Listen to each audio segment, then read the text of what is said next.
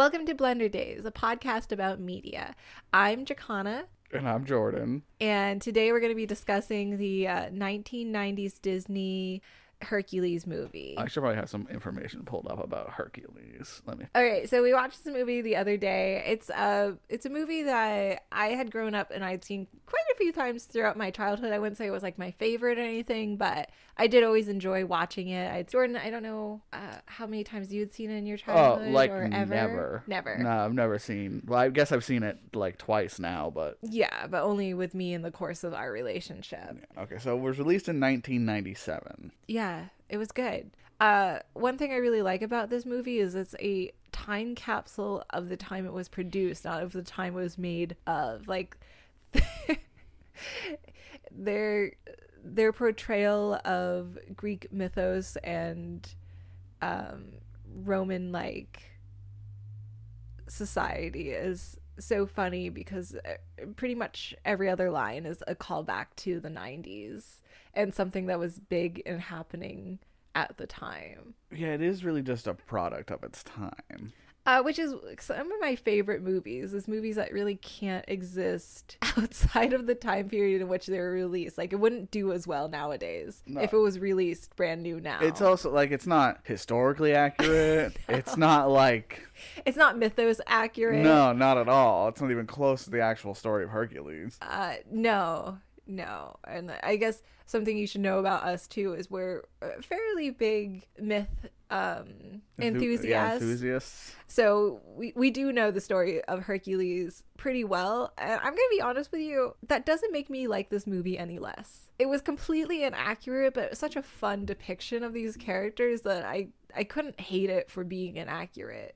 That's by far not my problem with the movie at all. Yeah. One really interesting thing I thought that they did with this movie was giving the soundtrack a gospel feel, even though it's about a much different religion and culture than Christianity. To be specific, they gave it a Southern gospel soundtrack. Yeah, they kind of did. I also really like how they gave Hercules not just 2 loving parents, but 4. Because we all know that's how it worked. Yeah, Hercules definitely had 4 loving parents. That's yes. Yeah. Yes. Definitely Hera's son.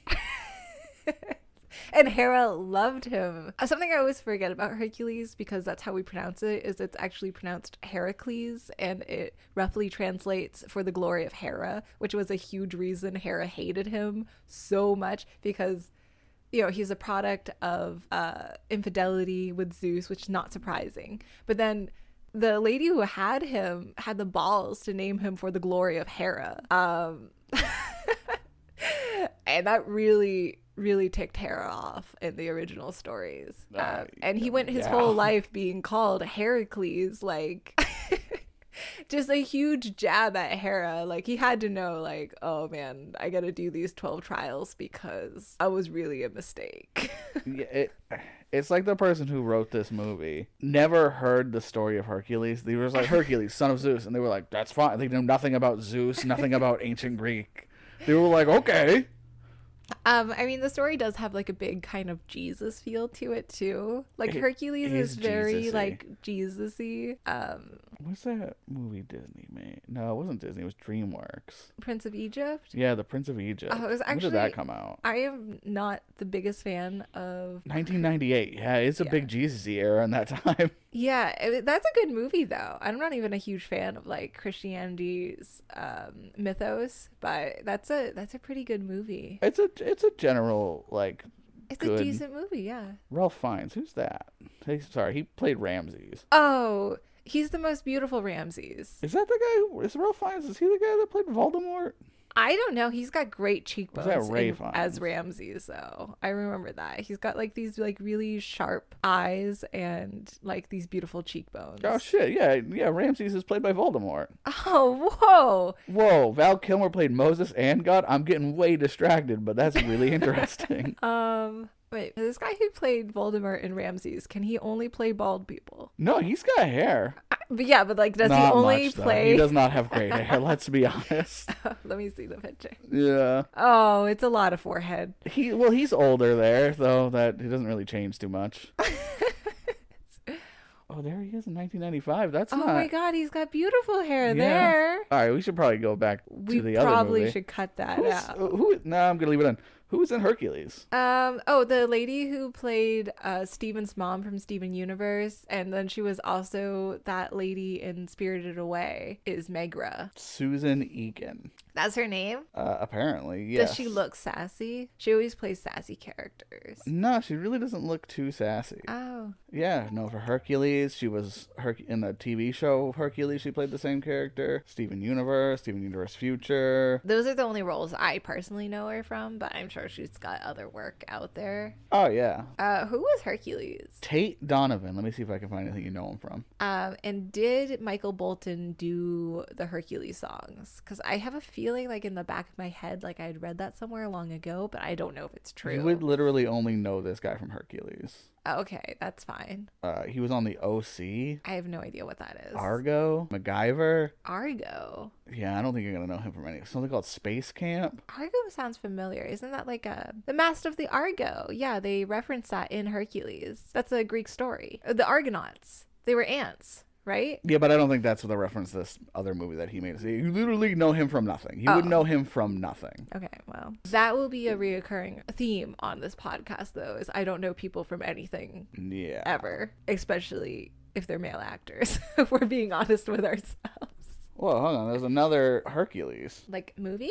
No, like another actor that played Hercules. Yeah, did they have someone do the singing roles? Maybe he did the singing. Roger Bart. I don't know if he did the voice or the singing. Oh, he's a singer, so he probably did all the singing for Hercules. We have to bring up that James Woods is Hades. I don't know who James Woods is, but I did really like the portrayal of Hades. They made him, by the way, in my personal opinion, out of the triad of Hades, Zeus, and Poseidon, I always found Hades to be the most redeemable of the three brothers. Because he didn't do much. Yeah, he's the only one who actually did his job. Yeah. And it's interesting to see in this animated movie him depicted as like a sleazy bad guy. A very fun depiction of Hades. Well, yeah, when Zeus is also portrayed as a loving father. Yeah, and I think like Poseidon's barely shown at all. Like he didn't even get speaking lines. No. I mean, it's like out of the gods, it's Hera, Zeus, and Hades, the only ones with speaking. Hermes. Oh yeah, Hermes. Who's Hermes? Is he Pauly Shore? Oh my God, is he Pauly Shore? Hang on, I'm looking. I don't think so, but I could see it also. He definitely had that. Oh, it's Paul Schaefer, not Pauly Shore. That's what I'm thinking of. I don't know who that is. He's got a similar vibe. He's a Canadian singer, but it's literally, you know how he's wearing those tiny sunglasses in the movie? That's what he looks like. He looks like that. Oh, okay. Yeah, there weren't really a lot of other like big god name drops there. I mean, there was Aphrodite and Hephaestus and Narcissus. There was definitely an indication that one of these gods was Dionysus, but he never gets a name drop. No, I mean, it looks like, because they have a show, they have a TV show. Like a lot of the other gods have actors, but I think it's from the TV show. Oh yeah, I never really watched the TV show. I don't know if like any of our listeners were like that was a part of their childhood, but it wasn't a part of mine.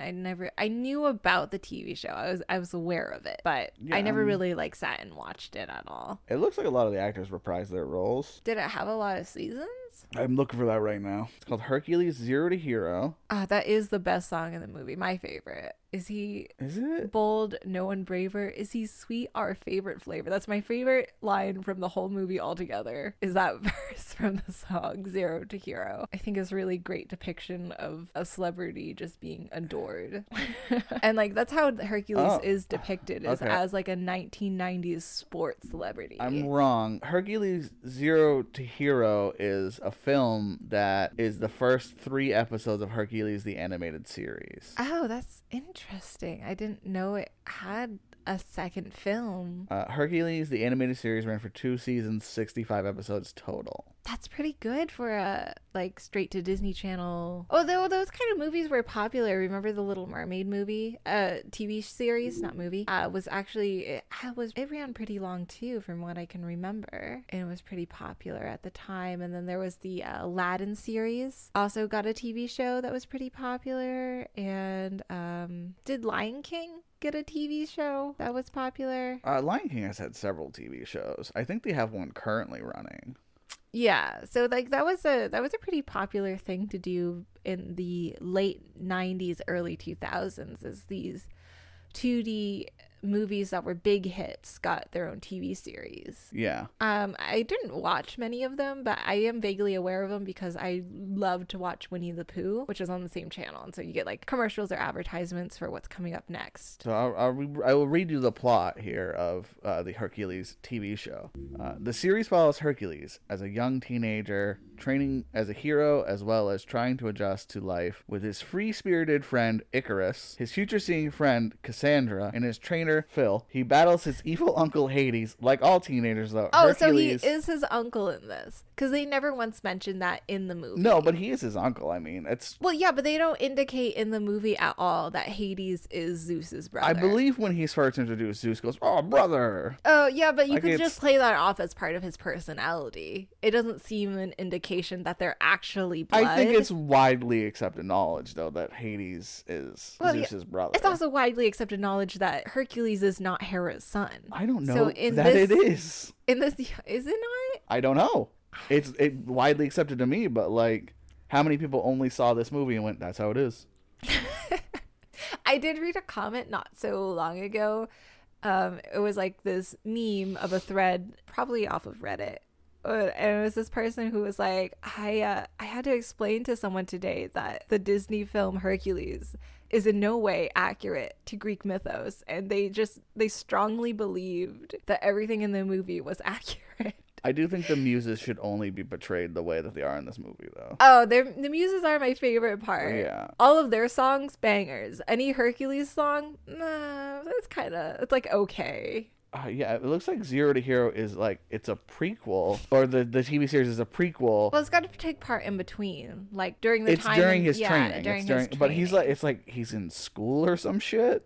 That's kind of weird, right? I mean, their history timeline is all kinds of weird because, like, here's Hercules training, but when he goes to Phil for the first time, he's got, like, the Mass of the Argonaut, and Achilles is already a hero that's risen and fallen, which those two things would have happened after Hercules already started making his claim to fame. Like, the last time we see Hercules in Greek mythos is in the Odyssey. He's already dead, and Odysseus finds him in hell. And that's the last time we see him. I believe before that, one of his last things he does while he's living is give poison arrows that he got. So he still has the poison from the Hydra, which was one of his, I think it was the first of his 12 labors. And he dips his arrows in the Hydra's blood, makes him poisonous. Anyways, he gives one of those poison arrows to an archer who fights in the Trojan War, though I'm having a hard time recalling who it is. But I believe it is that poison arrow that kills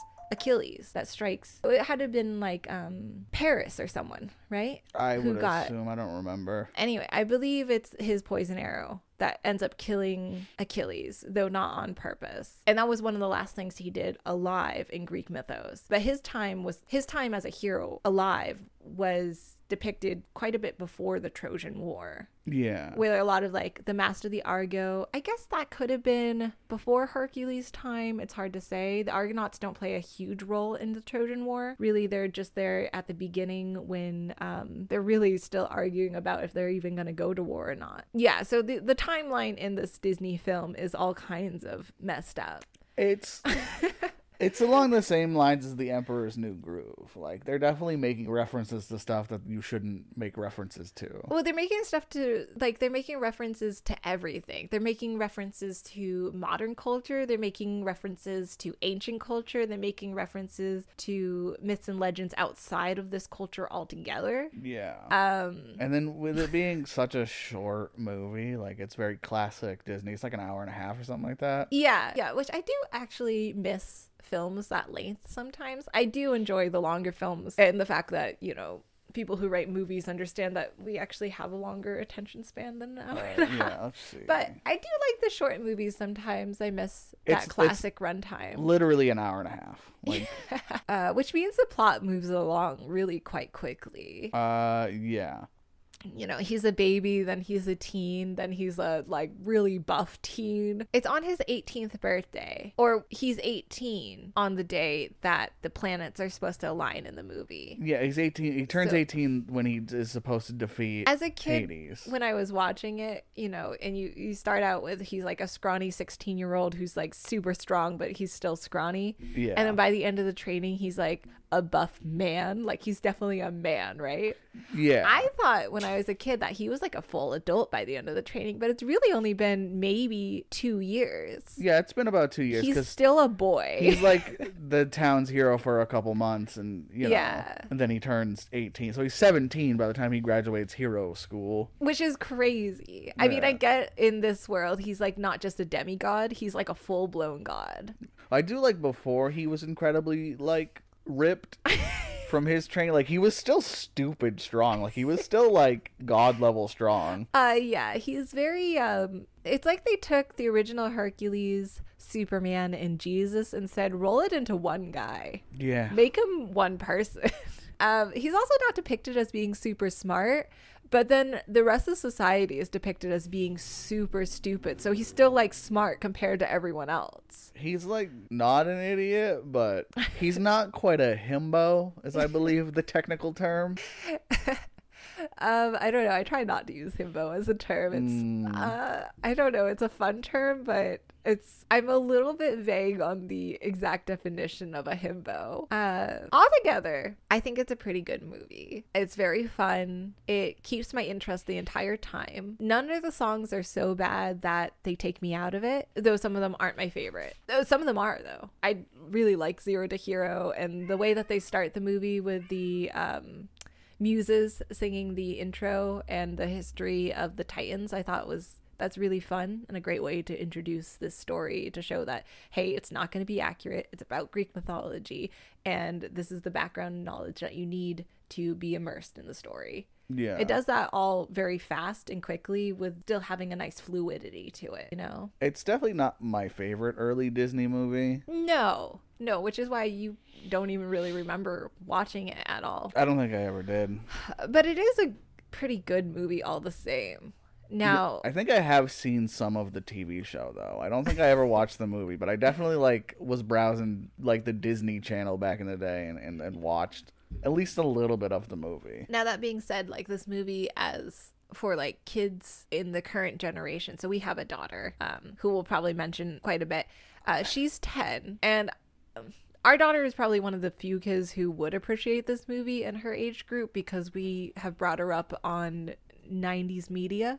I think she'd like it, but it's definitely not what she's looking for. No. Like, her current favorite show is Yu Yu Hakusho. Gosh, she loves Yu Yu Hakusho. All she wants to do is come home and like just binge watch it. That's the term. Yeah. She just wants to binge watch Yu Yu Hakusho, which is fantastic. I've been enjoying rewatching Yu Yu Hakusho with her, and let me say, we're not doing a review on Yu Yu Hakusho currently, but We might. it is got the best facial expressions. Like, they're not afraid to make their characters look ugly to appropriately display an emotion, and that's kind of fantastic. I don't see it a lot in modern anime, even modern shonen anime. Like, My Hero Academia does not stretch the limits on what facial expression can be nearly as much. No, but I think the most current show we watched with her though was Steven Universe, and then Steven Universe Future. Yeah, but that's like got a whole different animation style. It is completely different, but that's like the most current media we watched with her. Like that was put out. Like I think we watched, was it Teen Titans and like Danny Phantom? Like and iCarly. yeah, we watched like early 2000s, like 90s To shit. be fair, she loves these. We're not forcing her to watch them. We give her an option of a couple shows, and we have a family show that we watch together and discuss together. And she loves watching these shows that we like revisiting. Yeah, she's a fan of the Mandalorian show, and she was like, "Nah, let's watch Yu Yu Hakusho. I'll watch that later." Like we're currently watching the Mandalorian without her. Yeah, even though it's a show she does enjoy, but she likes Yu Yu Hakusho better. Yeah, and I think she would like this Hercules, but maybe a few years ago. I think she's getting a little too old for it. Yeah. I guess my point, though, was like a lot of kids in her generation and this new generation of children and young adolescents would not love it.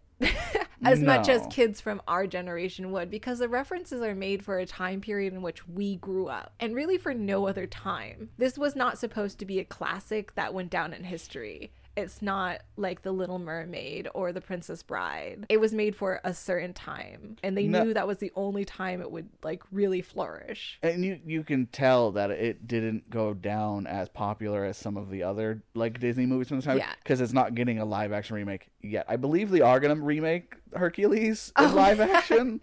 We have to visit that when it comes out. First of all, I think they've done that a couple times. Yeah, it's not a story that's really great as a live action. Like, I love the original myth. I really do. I think it's very fun and over the top, but it doesn't translate great to media unless you're going to do like a longer term show, kind of like the first season of The Mandalorian, where every episode's 40 minutes and more or less a mini movie. Yeah, but like, how do you do the stalls? how do you do a live action labor. How do you do a live action Hercules? Well, like I said, you're gonna take and do kind of a long form show. You're gonna make it one season and one season only, because we're not gonna get super in depth to like the terrible tragedy that is Hercules' home life, right? We're gonna focus mostly on the 12 labors and him becoming a real hero. Each episode is a labor, with the last episode... Because I think it's going to be a movie. It's not going to be a TV show. It's going to be a movie. Well, that's how I would do it. I wouldn't do it as a movie. I just wouldn't. I mean, I don't know. I'm not going to look it up because I just want to wait and see, honestly, if they're still making a movie. But, like, you can't... It's going to be like how they did Mulan or Aladdin. I hated the new Mulan, by the way. Just putting that out there. Oh, both of those movies were terrible. I love the original Mulan. The original Disney Mulan it's fantastic, but that's because it has that same weird energy that this movie has. Right. It takes place. It's got a distinct setting in history that it doesn't keep to. No. And yeah, that's like true for Hercules, Emperor's New Groove, Mulan, Aladdin. Yeah, they're not afraid to make the references, and the problem with like Aladdin is they didn't make those references. I thought Will Smith was fine as Genie. Yeah.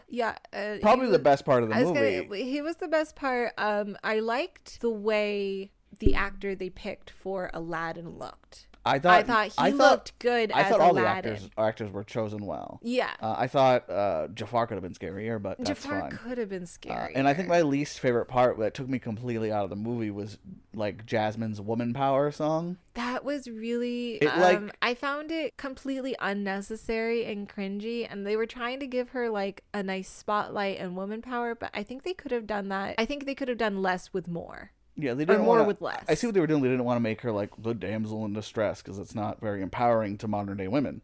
No, but if you watch the original, she's not the person in distress. She like kicks ass, and at the end she like really plays a double agent, which is pretty badass and takes a lot of like bravery to do.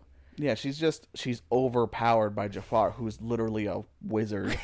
Right, and she's just like an average teenage girl. Yeah. Well, not an average teenage, she's a princess. But nonetheless, she is very brave for her own standards, being a cooped up teenage girl who doesn't have magic powers. I also don't care for the fact that they gave Genie a love interest. Did they? I can't even remember. He like gets married and has kids at the end. And like the whole movie is him telling the story to his kids. Oh, well, that's probably taken a lot more from the original text of Aladdin from Arabian Nights, which I don't believe you've read, but no. I have. Or at least I've read one of the many versions of Arabian Nights. Yeah.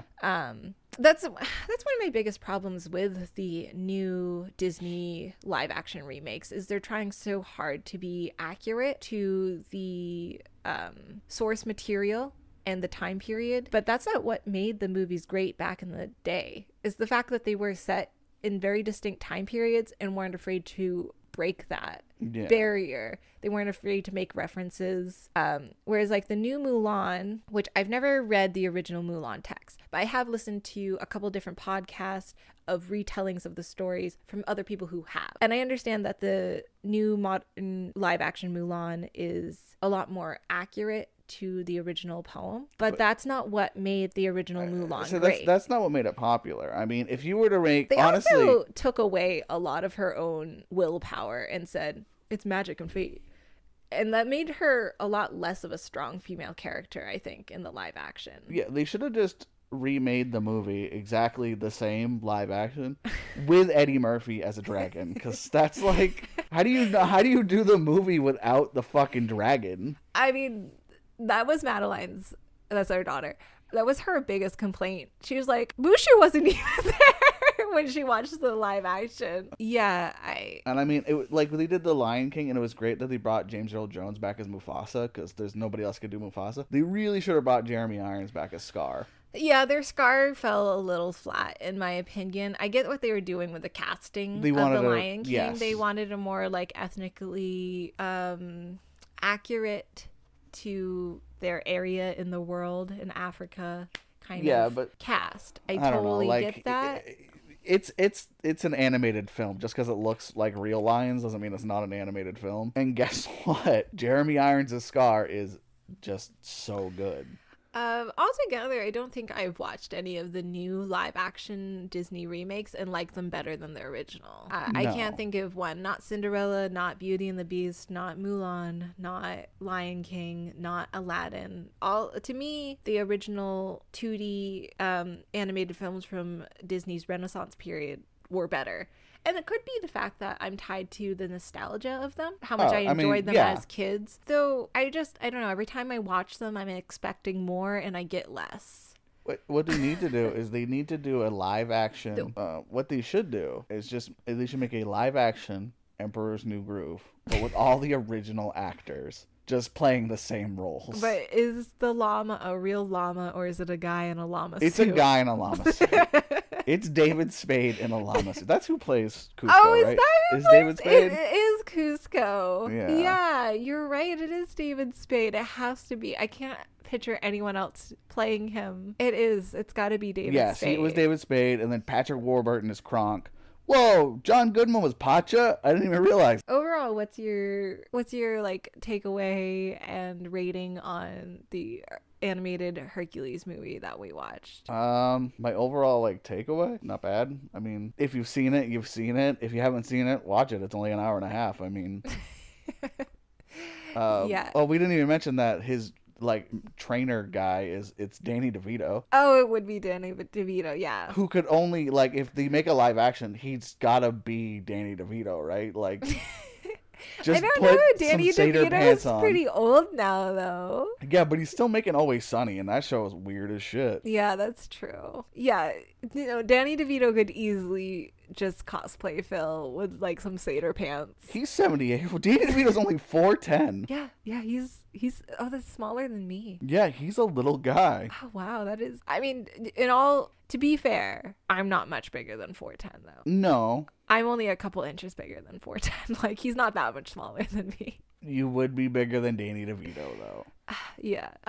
So I would say my rating for this movie is like, I'm gonna use the scale of cats, and I would put this at like an American short hair, like a very average common cat, still a good cat. Yeah, I think this American short hair. It's real middle of the road. Yeah, it's not bad, but it's not like the greatest movie ever. Worth watching, and you looking for a nostalgic callback and comedy. Yeah, if you're just All right, I think we should have like some kind of outro. Oh, I'd say that's that, and thanks for listening. Oh yeah, thanks for listening. We'll be here. This is Blunder Days, a podcast about media. I hope you have a nice day. Bye.